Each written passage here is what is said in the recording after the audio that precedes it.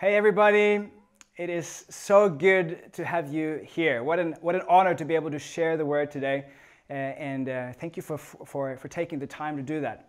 I just want to say thank you to Thomas and Kat, our amazing lead pastors. I'm biased, you're biased, but I think we can all agree that we have the best lead pastors in the whole world. So we love you guys and are so grateful that we get to build church together with you. And how awesome was Vision Sunday? I'm just excited for the year ahead. And one thing that I just want to say before we get started is that I really miss you. Really miss seeing you in person throughout all our locations. I can't wait to the day where we get to see each other face to face. But today, we have the privilege of actually being together online, which I'm also very excited about. What a great way to finish off the 21 days of praying and fasting together like this, by getting into the Word of God. So we're going to read from Psalm 100 today. I was thinking that is the perfect place to go after 21 days of prayer and fasting. And I hope that you can follow along with me. So I'm going to read it, and then we're going to unpack it and talk about it together. And I really believe that God is going to speak to you. Believe that God is going to speak to me. So I hope that you're expectant. So let's read together. Shout for joy to the Lord, all the earth. Worship the Lord with gladness. Come before him with joyful songs. Know that the Lord is God. Because it is he who made us, and we are his. We are his people, the sheep of his pasture. Enter his gates with thanksgiving and his courts with praise. Give thanks to him and praise his name. For the Lord is good, and his love endures forever, and his faithfulness continues through all generations. How beautiful is that? And if you want a title for this message, it is called Out of Body Experience. Let's pray together. Jesus, we thank you for the honor it is to be able to open your word and to read it. Father, we pray, Jesus, that you will speak to us, that you will transform us, that we will realize more of who you are, more of who we are, and what we're called to do as we unpack this together. In Jesus' name we pray. Amen. Amen. I don't know if you have ever looked yourself in the mirror and thought, is that what I really look like right now? I had this experience a couple of years ago where we had a guest speaker in church. It was on a Sunday. I was going to pick him up from the hotel, and I was so excited, to meet this person, and I was just ready for it. So I drive up to the hotel, park the car, just going to get some stuff in the boot, and then I go to close the back door, and as I close it, it's almost like time stops. It's like slow motion, and as I'm pulling down the door, I look up and I realize that the door is coming straight towards me, and I knock myself in the head with it, and I don't know how I did that, but first of all, I don't know how I did that, but it gets worse. There's a corner at the side of the door that I had actually really gotten into my forehead. So I was totally confused, a little bit rattled. I was like, what is going on here? And then I try to collect myself. Look, okay, I have a little bit of time before I'm supposed to meet him. So I walk in the door to the lobby, try to find a bathroom so I can look myself in the mirror, see what I look like, and all that. And then for whatever reason, he had decided to come down to the lobby to wait for me. So he was already there, and not just that, he had brought his whole family with him. His wife was there, his kids were there, and I could see it on their face that they were horrified. And I was like, oh no, and they were like, are you okay? Are you okay? And I apparently had blood streaming down my face, and it did not look good. So I make my way to the bathroom just to see how bad is this? And as I looked in the mirror, I could see this is not good. And I was thinking there, is this really how I look, what I look like? And I was just thinking, you are definitely not the man for this job. And I don't know about you, but when I look back over the last 12 months, there's been so many times where throughout the challenges and the obstacles and the things that have come in my way, where I've almost met myself in the mirror and looked in there and thought, is that really it? Like I don't feel like I have what it takes. And I don't know if you know this feeling, but this feeling of I am not enough. I'm not sure if I can make it through this. I'm not sure if I can push forward through this. And I think that is a feeling that many of us experience in our life. And I think one temptation that we can have when we experience that is that we try to numb these feelings. You know, and we probably all have our favorite numbing activities that we like to do. But what actually the Bible encourages us to do, instead of trying to push it down and to pretend that it's not there, to actually almost to dive deeper in it, because when we look within ourselves and we realize that I cannot find myself within myself, you know, it can be a very scary and saddening experience. But what the Bible encourages us to do is to let that drive us to look outwards, to look above. And what the biblical writers are saying is that actually where we find the answer, what we need is in worship. When we decide we're going to make our Creator our ultimate thing, we're going to make Him our pursuit, our joy, and that is worship. But if we're talking about that worship is the answer, what is worship and how is it the answer? And I'm glad you're asking the question, because I was asking the same questions, and I have prepared a little something that we can go through together. And I think the perfect place to go for that is this Psalm 100. It's in the middle, in the heart of the Psalms. You know, the book of the songs. So we're gonna read it, and we're gonna unpack it together. But the first thing I want to highlight is the way that it starts. You know, it starts with really encouraging us to step out and worship. And it starts, shout for joy to the Lord, all the earth. Worship the Lord with gladness. Come before Him with joyful songs. And then it says, know that the Lord is God. It's just like, boom, there it is. And I don't know what you feel when you hear that, but I can almost feel like it is almost settling down inside my soul, like, whoa, yes, I like it. But then I'm like, what is actually going on here? Because the word Lord in Hebrew is Yahweh. And Yahweh is the name of God. So it basically says, know that God is God. And why does it say that? You know, at that point in time, there were many gods that people were worshiping, but the psalmist makes it very clear that know that Yahweh, know that the Lord is God. You know, there might be many other gods out there, but don't be distracted. Like, I think one way to think about it is, like, I was remembering one time that I was out walking with my younger sisters. I'm the oldest brother, and I'm an older brother with two younger sisters, and my parents have given me the responsibility for them. We were out hiking. I can't remember how old they were, but not very old. And we were walking through the forest, and we got to a lake. And I don't know if you have seen a frozen lake lately, but I love them. It's just something mesmerizing about them. And we thought, let's go out on the lake. So as the good brother I am, I sent them ahead of me. So they were walking first, then I was coming after. And then my younger sister was walking first, and then suddenly she goes through the water, or not through the water, it's through the ice. And so as she drops down, I freak out, I run towards her, and then I luckily realized that there was 2 layers of ice. So she had gone through the first layer and had kind of stopped, so she was like stuck there, and I was just so grateful we were able to get her up. But I think sometimes, you know, some things that we're looking towards, things that we're trusting, they look great on the outside, but actually it doesn't carry us.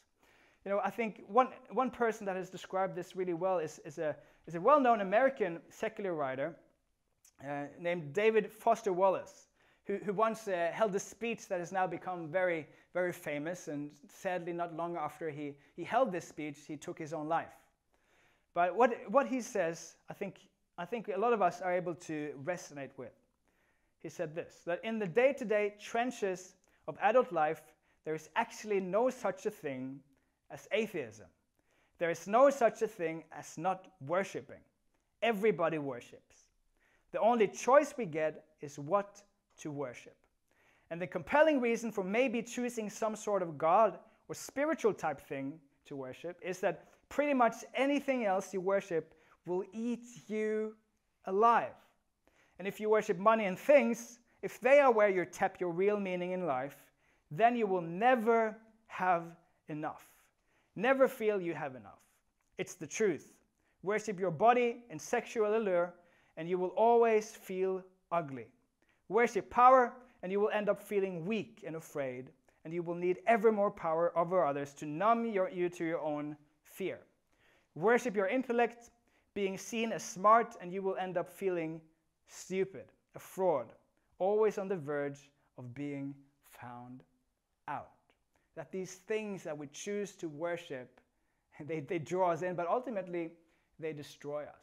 And I don't know if you can recognize yourself in that, but I know that I can, that I have seasons in my life where I have pursued other things, where I have made other things my ultimate thing, but just like the eyes that look good, it didn't carry me. Because the reality is that no created thing can bear the weight of our deepest longings. It cannot carry the load of our ultimate fears and dreams. It is only God who can do that. And so when the psalmist says, know that the Lord is God, man, it's such a safe place to be. It is such a peaceful place to be because you know that God can carry you. Yahweh, the great I am, whatever we need, whatever we're facing, when we're stepping into it, we can know that he says, I am enough. I am whatever you need. And the psalmist goes on in the end to say, for the Lord is good and his love endures forever. His faithfulness continues through all generations. So God will never leave you. He will never forsake you. He is faithful to the end and even beyond your own lifetime. That's just mind-blowing. But we can know that the Lord is God. And actually in that knowing, in that enjoyment, in that it is actually worship. When we realize who he is. So that's the first thing, that worship is in the knowing. But then the psalmist goes immediately on to kind of reflect himself. And I love this, that he goes on to say, it is he who made us and we are his. We are his people, the sheep of his pasture. The beautiful and surprising thing, it was at least surprising to me, is that when you decide to go outside yourself, have this out-of-body experience where you seek beyond yourself towards your Creator, in that process, you actually discover yourself. You actually find out who you really are. And this verse is really talking about our position. Our position as his people, as his creation. The Bible talks about it as we are being created in his image. And when we realize that we are his sons, we are his daughters, something powerful happens. When we recognize that our identity, it is not achieved, it is received. It is not something that we can do to earn it. We can only actually just take it in and just realize, man, that is who I am. I am a son. I am a daughter of the living God. And when that happens, when we take that in and when we kind of transform it from just being up here and we're kind of pushing it down here so it becomes a part of us, that when we realize that we are loved, that we are forgiven, that we are set free, that we have a fresh start, that there's a plan for our life, it actually starts transforming us. So it's in the knowing of it, but then it's also in the becoming. That in the becoming, we worship. We often say it like this, that it is heart transformation, not behavior modification. It's not something that we try to pressure us from the outside. It's actually leaning into who we are called to be, letting God transform us from the inside out. So it's an out-of-body experience that then becomes also inside your body. It's confusing. But I hope that you're following so far. But in 2 Corinthians chapter 3 and verse 18, it says this, and we all who with unveiled faces contemplate the Lord's glory are being transformed into his image with ever-increasing glory, which comes from the Lord, who is the Spirit. So we are watching him. We are being transformed towards him. And in the knowing, in the becoming, we are worshiping. And then the psalmist gets to kind of these words that we probably all, quite often relate to as worship. It's these practices of worship. And so we're going to talk about those as well because they are important. I love what Søren Kierkegaard said, and this is freely translated from Danish to English by yours truly. But he said that, what distinguishes us as human beings from the rest of creation is that we walk upright. We walk up straight, and we are the pinnacle of creation. But what the most beautiful thing about us is that we get to lay down in worship. We realize that worship is not just some theoretical pursuit or just in our heads. No, it's actually something that we're involved in with our whole being, in practices of worship. And we're going to go through these, and I want to show you kind of how this all works together. But the first thing that the psalmist says is, shout for joy to the Lord. Shout. I don't know if you like shouting, but I just think it's for some reason it is just an awesome thing to do. I have very few places where I can actually shout because it's socially inappropriate. I can't even do it at home because I have neighbors and they will be frightened if I start shouting. But I think shouting is such an immediate response to something that happens. My nephew, his name is Otto. He is 2 years old, and we celebrated Christmas together. And I loved seeing him receive presents because he's old enough to understand that the presents are for him and that he loves it. He thinks it's fun, but he doesn't have vocabulary to express thanks and appreciation. But what he does is he receives a present and then he shouts. He really bursts out this thing of joy that is just so beautiful. It's just an immediate response. If you're at a football game, people are shouting because they're so excited about what's going on. And I reckon, that there's something powerful that happens when we shout, when we decide, I'm gonna stop caring, kind of lose these restrictions that I put on me, and I'm gonna lift up a shout. And I cannot wait until we are back in church together, when we just as a response of knowing who God is, knowing who we are in Him, knowing what God has done for us, that we just let out a shout of joy to the Lord. And then the second thing is, come before Him with joyful songs. And that we sing. Worship is also singing. It is more than singing, but it's not less than singing. It's a very important part of the biblical tradition and what we're a part of, that we actually worship through song. And I don't know about you, but I am very grateful that God has chosen this method for us to actually engage with Him. Music is so beautiful, and God has created humans with the ability to create music, and there's something powerful that happens when we sing together. I know I experience it for myself when I'm by myself, but also when we're together. I can't wait to be in a room full of people lifting up the name of Jesus together in song. I have a friend who just finished his master thesis in theology, and he wrote about the power of music. And Samuel, my friend, he said that he would describe it like this: that when we're worshiping, it's almost like you take a truth, but music takes a truth and allows you to jump in it and swim around in it. And I think that really explains my experience of it, that you're taking this truth, you know that the Lord is good, and you're almost pushing it down into your heart. It becomes a part of you. You're exploring it. So because these practices that we do, just picture like a feedback loop. It goes from practicing to knowing to becoming, to practicing, knowing, becoming, and we're growing increasingly in our knowledge of who God is, and growing further into the people that we're called to be. And we're called to sing. And I love singing every day, but especially when we do it together. And then we get to thanksgiving, to be thankful. This is also a big Christian tradition. And throughout the Bible, we can see that we are called to be grateful, to actually focus on what God has done for us. That when we do that, when we decide we're not going to focus on everything that is happening around us, and we always have reasons to despair and reasons why we need to be fearful or worried, but actually God is encouraging us to actually focusing on, I want to be thankful. I want to receive what you have done for me. I want to focus on that. And there's something powerful that happens in thanksgiving. And I want to encourage you, especially in this season, to think about what am I grateful for. And in that humbling experience of saying, I receive what you have done for me, Jesus, that is worship. Worship in essence is thanksgiving. It's worship, giving weight to what God has done for us and who he is.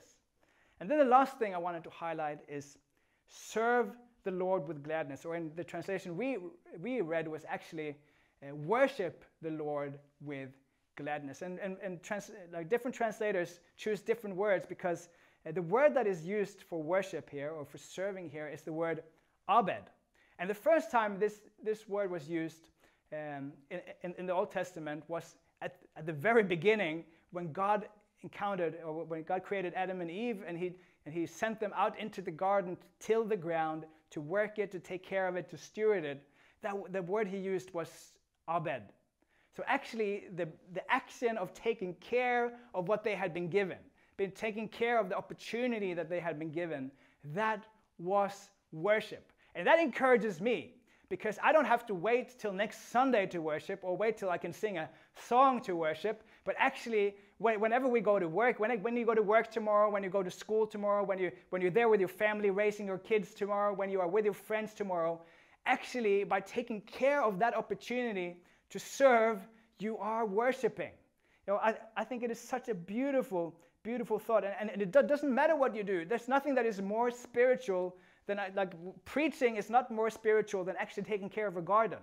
Whenever you engage in something and you say, I'm going to do it for the Lord, it is worship. In Colossians chapter 3 and verse 23, it says, whatever you do, work at it with all your heart as working for the Lord, not for human masters. Thomas said it like this, players want to play. When we realize that we can actually make a decision to say, the opportunity that I have of service in front of me, I'm going to do it for the Lord. That is worship. And we can also take it further, and think, how do we actually serve the Lord with gladness? Because God doesn't really need anything. But what we do is we take care of the opportunities that we've been given, but also the Bible is very clear that we are to serve people, serve one another. That in the serving of saying, I'm going to lower myself and use my strength to lift someone else, to serve someone else, that is worship. And that is actually where we find meaning, where we find where we're called to do. You won't find yourself by going backpacking in Thailand, and you can't do that now anyway, but don't worry about that, because you can actually find yourself through serving others. And we do that throughout the spheres of life, wherever we are, and here in church as well, that we get to serve one another. And in that, we actually find ourselves, and we do it with gladness, not because we've been forced by someone to do it, because I think if we get into that mindset, we lose the joy in it, and it doesn't become worship. But when we realize that I'm choosing to do this, Jesus was very clear. He didn't let someone take his life. He actually gave his life for us. And that's what we are encouraged to do as well, to make a decision. I'm going to use my life to serve God and to serve people. And Jesus was very clear about that, about himself as well, that he did not come to be served, but to serve. That's in Matthew chapter 20 and 28, where he talks to his disciples about this very thing. That even Jesus himself, who was worthy of worship, who was worthy to be served, he came to serve. And when we enter into that tradition, when we enter into that, we are actually in these practices of worship. We get to know more of who God is. Because I don't know about you, but sometimes I don't feel like I know who God is. But actually by singing, by lifting my hands, even if I don't feel like it, in that process, I'm jumping into that truth of who God is. I'm swimming around in it, and it actually starts transforming me. We're becoming more who we were created to be. But the first step in this process is actually to allow Jesus to serve you. Because he didn't come to be served, he came to serve and to give his life. He gave his life on the cross for us so that we can step into this relationship with him. and start this journey of getting to know Him and getting to know ourselves. And I want to give you the opportunity right now. You might not have heard anyone talk about Jesus in this way before, and this is the first time for you. Or you might have known God in the past, been a Christian, but if you're honest with yourself, you've walked away from Him. What I'm going to do, I want to lead us in a prayer where we decide we're going to step into that relationship.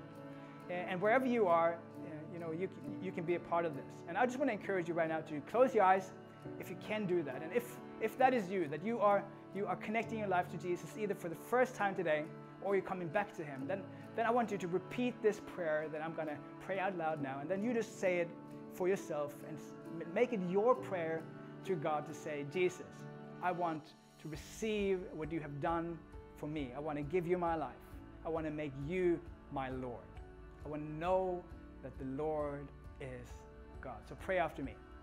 Say, Jesus, I thank you that you gave yourself for me, that you died on that cross so that I can have forgiveness for my sin, so that I can have a fresh start, so that I can have life and life to the full.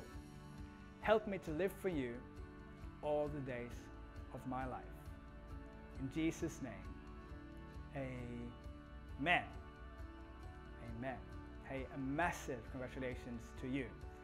There's people in the comment sections now going crazy because we really believe that it's the best thing that you can ever do, to decide to follow Jesus. And this is the beginning of a journey, and we want to help you along with that. And what we would love to do is actually to give you a Bible. We give you a Bible because we believe that the best thing that you can do now is to get to know Jesus for yourself, so that you can start talking to Him, so that you can get to know Him, so that you can get to know yourself and start living the life that you have been called to live. So we want to send it to you, and the way that you do that is just to let us know that you prayed that prayer. And so email us at next@hillsong.dk, and then we want to contact you, see if there's any way that we can help you and send you a Bible. And I reckon we need to give those people one more massive round of applause in the comment section. Those clapping emojis are looking phenomenal. But hey, I just want to say God bless you. And just realize that, in the out-of-body experience where we get to encounter God, that is where we find ourselves and where we find what we're called to do. And so be blessed, everybody.